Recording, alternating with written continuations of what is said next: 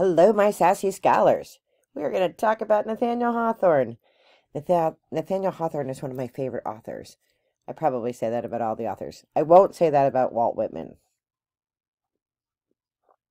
I will tell you the truth about what I think about Walt Whitman when we get there. But Nathaniel Hawthorne is probably my favorite writer because I think I align mostly with his philosophy as a transcendentalist, as a romantic. He also had a twinge of realism in him. You know, he wasn't so ideal that he couldn't see past the nonsense, right? And what am I talking about? So Nathaniel Hawthorne, of course, is an American romantic writer. That's why we're reading him. And he was friends with Emerson and Thoreau and Louisa May Alcott and the whole kit and caboodle in New England, right? So one of the sort of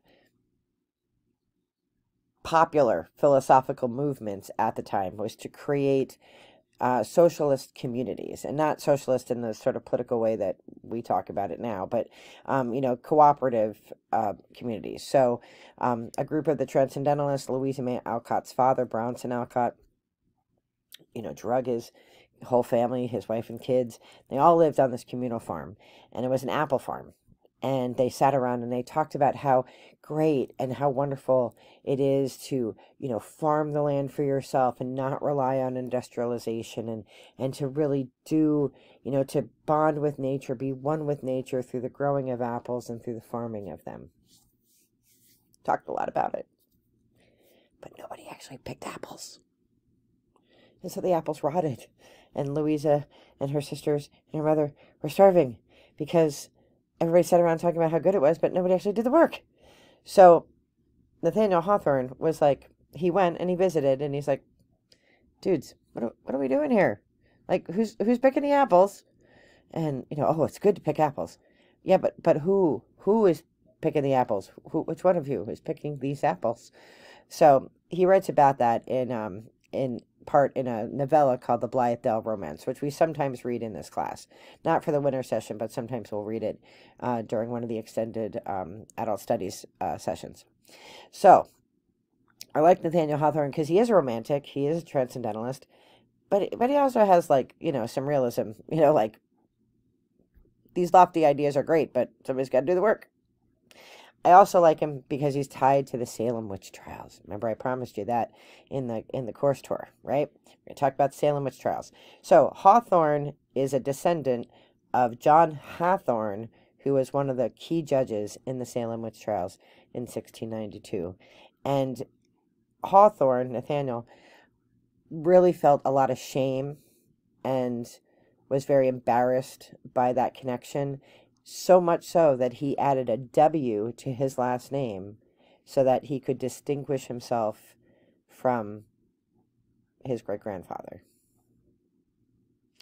And a lot of the work that we read, the short stories that we're reading, we can kind of see what, we would maybe call an apology, through symbols and through the storylines, especially in something like Young Goodman Brown, right? We see that Hawthorne really was, ashamed of the role that his family, his ancestors, played in the Salem witch trials.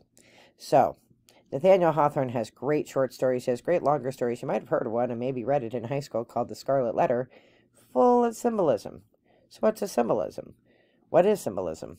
Well, it's when you take an object or a character or a theme, and that represents something else to bring deeper and richer meaning into the work. So things like light and dark, things like color, things like character names. We see a character named Faith, right? We have the birthmark. We have that birthmark represents humanity, and sort of the struggle between scientific reason and the romantic ideal, right? So Hawthorne is notorious for the use of symbols. Sin, the black veil. Why isn't it a red veil? Why isn't it a green veil? Why isn't it a white veil? It's a black veil, and there's a reason he chose the color black. So Faith wears pink ribbons. They're not blue, they're not white, they're not green, they're pink. Why? Right? So as we read the stories of Hawthorne, we're going to pay very close attention to the symbols that he's using. So we're going to look at, sort of his apology for his ancestors. We're going to look at the symbols he uses, and he really is very interested in this idea of science versus nature. And we're going to see that a lot in his writing. The short stories are very manageable, and they're pretty interesting, and students often walk away really falling in love with one or two of them, right? So I look forward to this module, and I hope you do too, and I will catch you in the next video. Be well, take care, bye-bye.